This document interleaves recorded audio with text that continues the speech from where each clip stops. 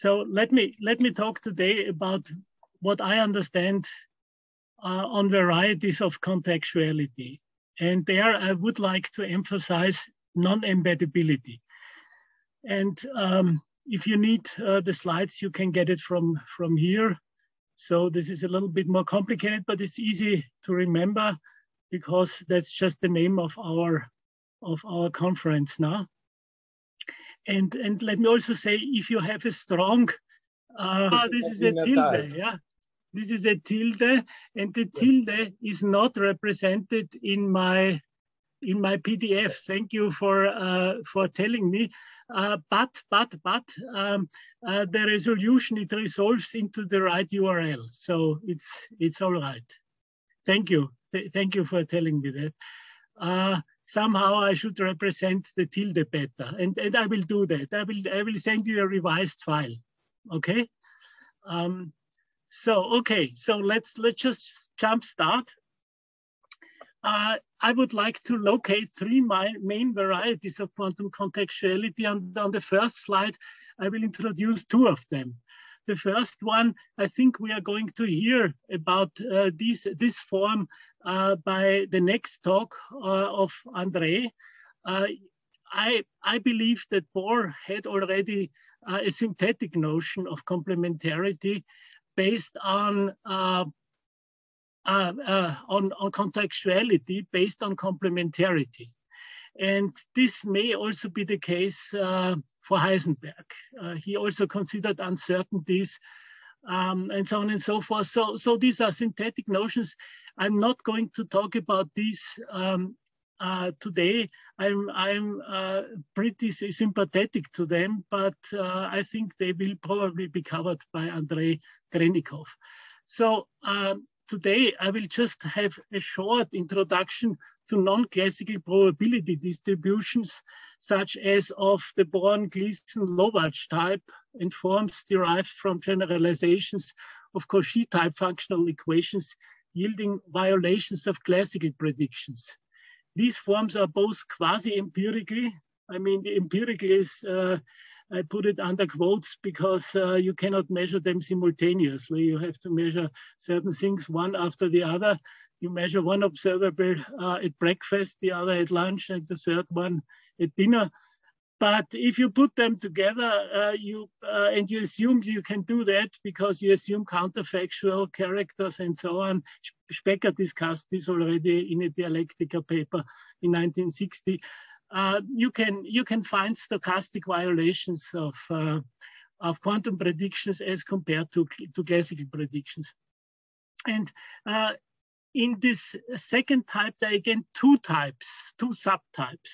One of the subtypes is based on Boole-Bell type inequalities, which have been discussed by Bell, Froissart, Pitofsky, Cyrilson, Klauser-Horn, Shimoni, Holt, Supes, Zanotti, and Cabello.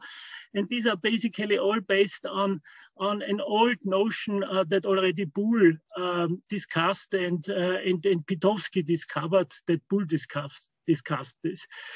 So these are bounds these are linear bounds on classical probabilities which can be derived geometrically by some polytope method, no matter how you call them. You know, there are many people call them very differently, but these are all based on kind of polytope geometric methods.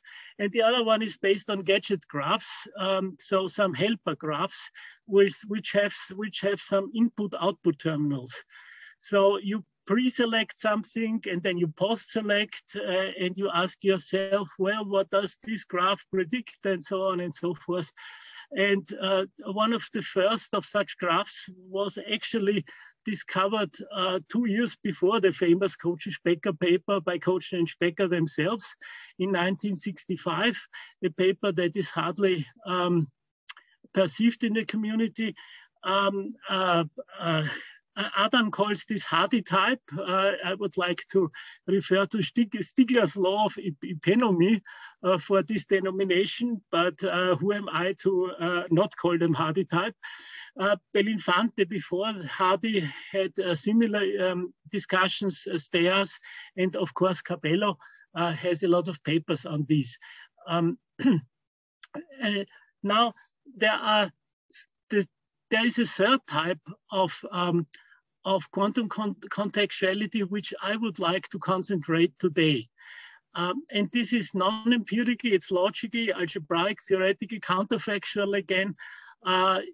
It depends on the structure of observables with non-classical interpretations insofar as, and this is the main part, the main important thing that I want to stress is that there's a non-faithful, so a non-homomorphic embedding into Boolean algebras associated with inseparability of vertices, non-unital value assignments, and other non-classical properties. The other non-classical properties will be very new. I will come to that in my very last slide. And then, of course, there is this, how should I say, gold standard. It's the non-existence of any classical interpretation, the total loss of any two-valued measures. This is nowadays called Cauchy-Specker theorem, but there have been other people predicting that before.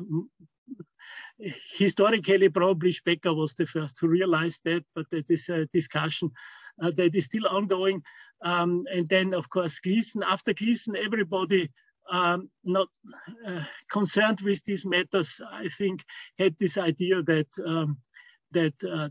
actually there don't exist any classical two-valued measures on such observable structures. Zierler and Schlesinger, not very well received in the community. Kamba was a student in Switzerland at that time. Cauchy and Specker, of course, well-known. Pitowski,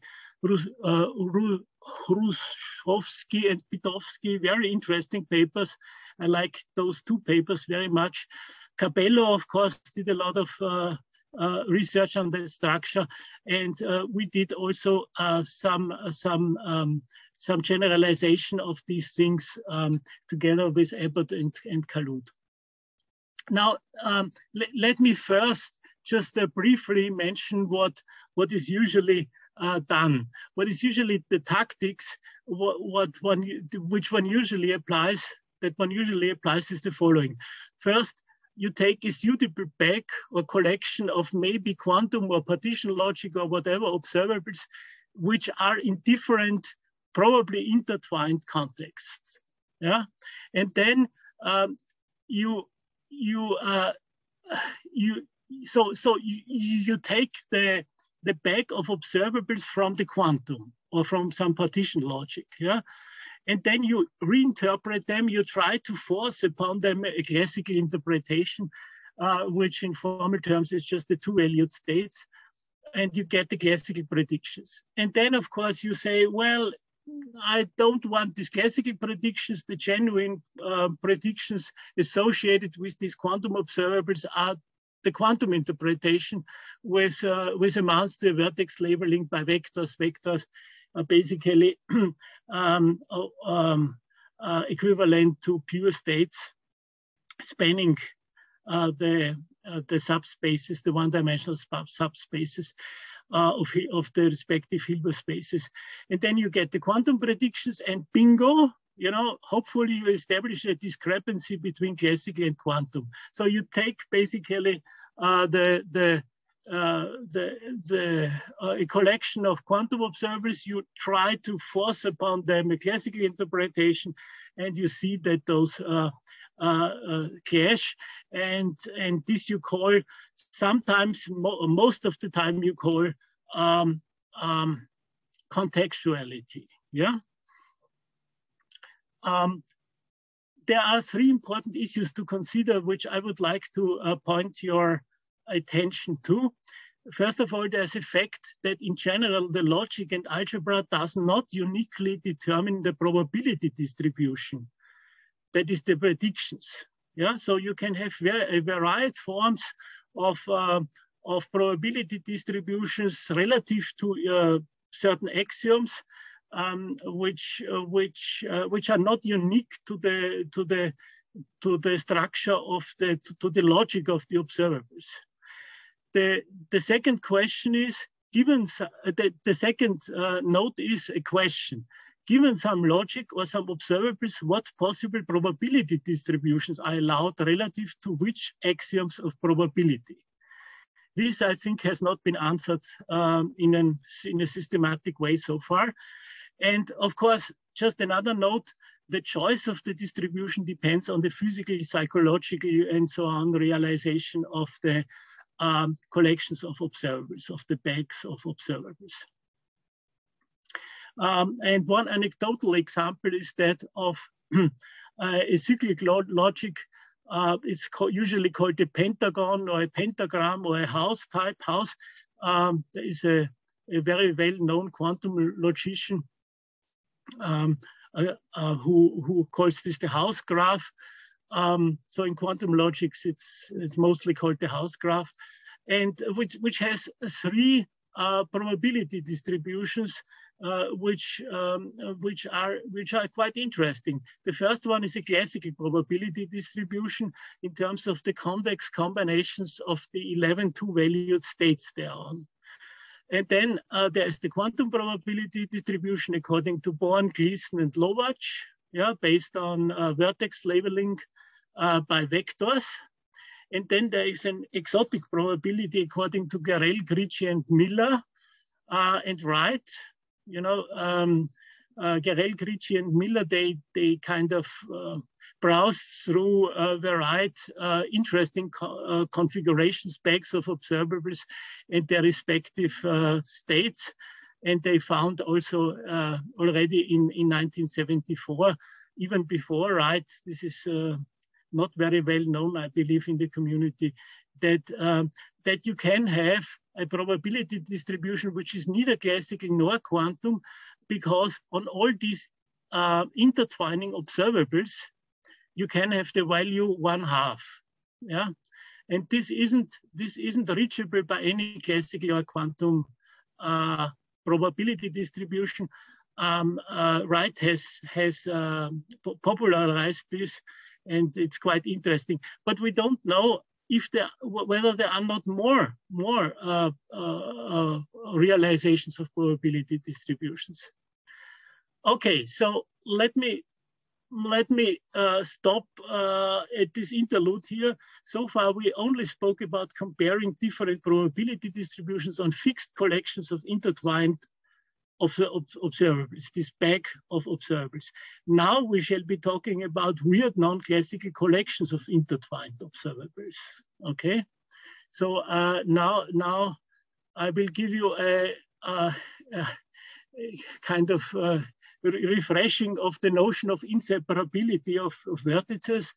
Inseparability, I call it inseparability 101, and this is also contained in a paper by Koch and Specker.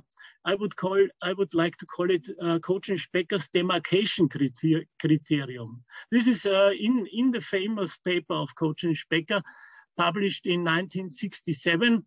It's the theorem 0. Yeah, it's their theorem 0, and I copied it from their paper.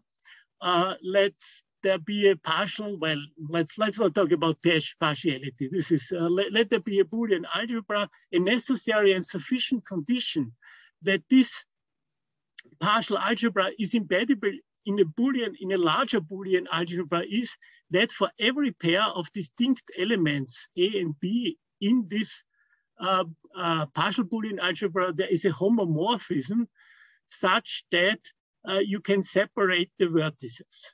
Yeah, and Koch and Specker, after giving their famous example, which they called gamma 2, they gave already a much smaller example of a bag of observables, which does not separate between two respective observables. Yeah. But it's not the A and B here, you know, because A, if A is true, then B, this implies B to be false. But I just copied it out of historic reasons. Just this is the original diagram in their paper. And this is not a hypergraph, but a graph, you know. So, but we will stay within our within this small lecture. We will stay with hypergraphs. So here in the third column is a deformed version of Coach and Specker's gamma 3, and the second and third lines are the two-valued states. I mean, there are a lot of two-valued states on these hypergraphs, but there are two-valued states such that A1, let's say A1 is 1, and then of course the M has to be 0. I have to define what a two-valued state is. Well, given any context, a context is here represented by a smooth curve. Yeah, there has to be only one, and the other, and all the others have to be 0. So if A1 is 1, M and A prime 8 have to be 0.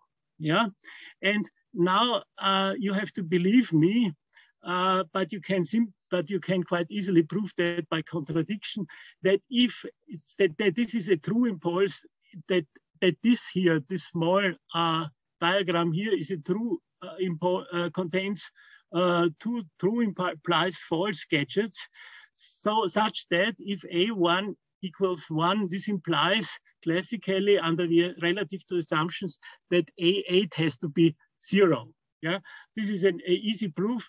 By contradiction, you just assume that A1 and A8 are 1, and then you derive a complete contradiction relative to the assumptions.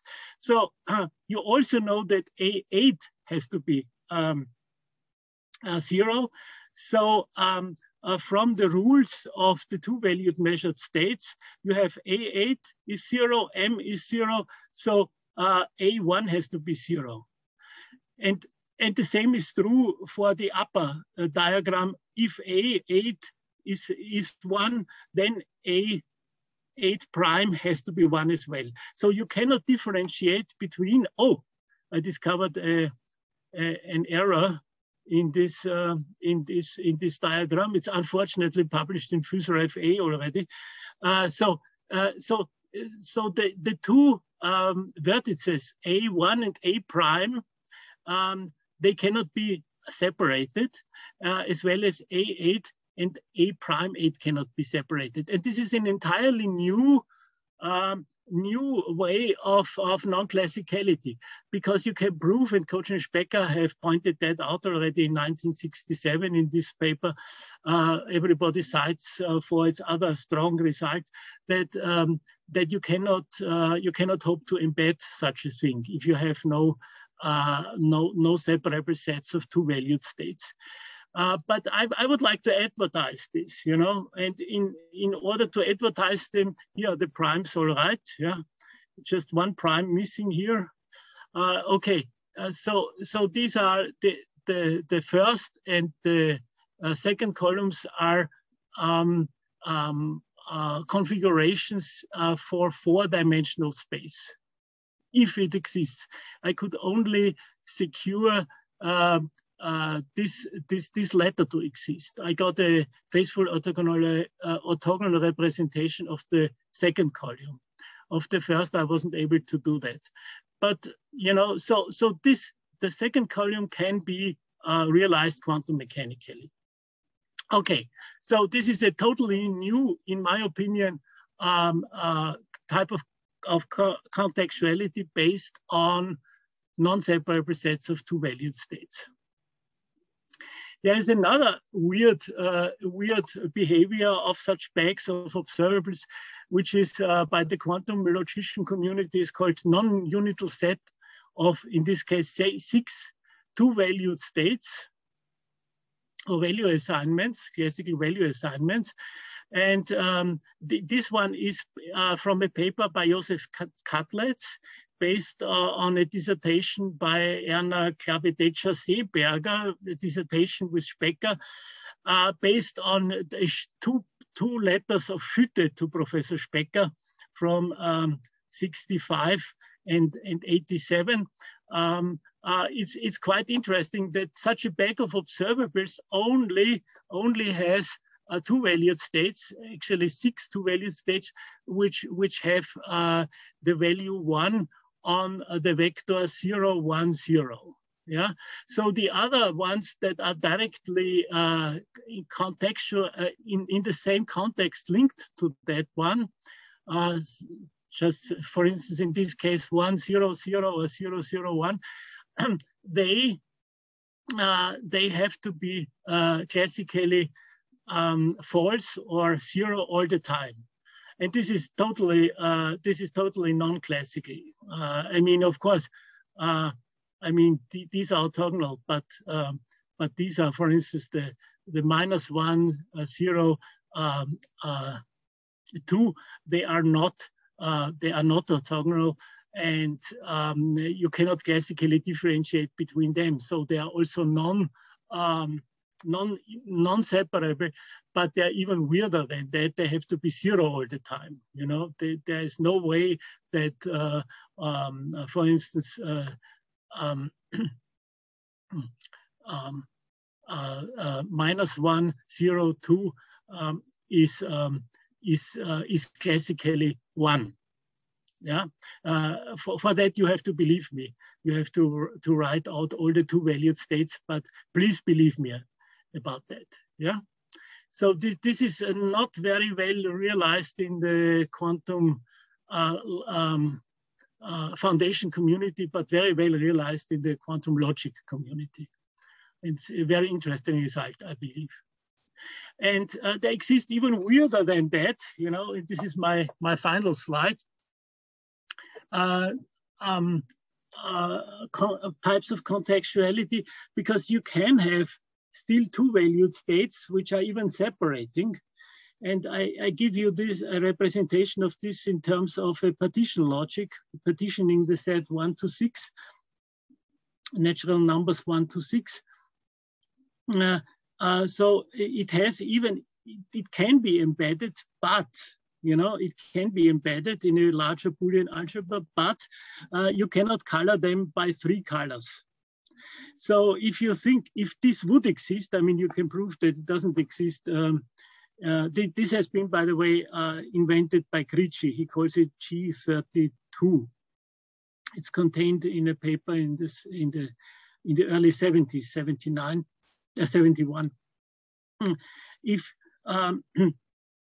If this would be classic quantum mechanically representable, which it is not, you would have a kind of breach of the spectral theorem because you would need 4 colors, you know. So this is a very funny thing, and I'm not able to realize one which has a vertex labeling as vectors according to Lovács.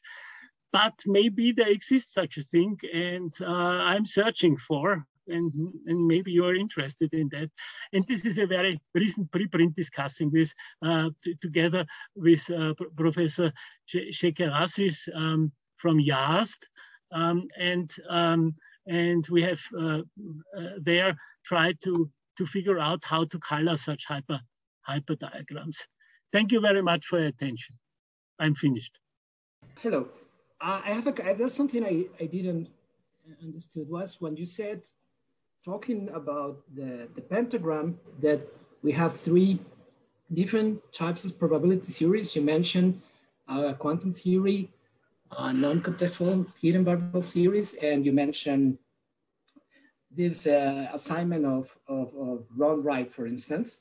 But you said that we are not sure whether we can have different types than these 3. To my understanding, this right assignment is nothing but a vertex of the non-disturbance polytope in the language of polytopes, which contains the quantum, which contains the classical. So in a sense, everything is already there. So well, I think this is a very important point. You actually have to tell me first what you consider to be a probability distribution.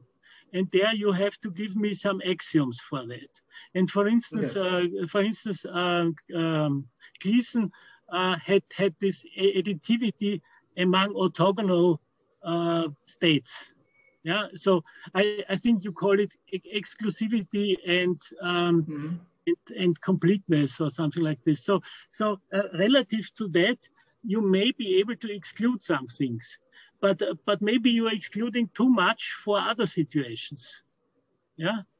So the most general, I would rather have it this way. I would rather say, let's just look at the hypergraph, you know, and let's not be too stringent on the probabilities. Fine, but I mean, and for instance, with respect to the additivity, all three are allowed. Okay, my point is that in the case of the right theory is violating the exclusivity principle. And I cannot think of anything beyond that. So I'm not sure. Well, we have to discuss this. Okay. Yeah, okay. Let us discuss this later. I don't really understand it, you know. I'm basically saying is Wright's or Garel, Gricci, and Miller's in Wright's approach. They with painting in the intertwined one half, they satisfy all Gleason type axioms, you know. So and if you call that a probability distribution, and I'm tempted to call that a probability distribution, then it's safe to include them. But you may find other important characterizations, as you mentioned, which throws this out. But I would be careful to throw out the baby too early with the bathwater. Okay, thank you.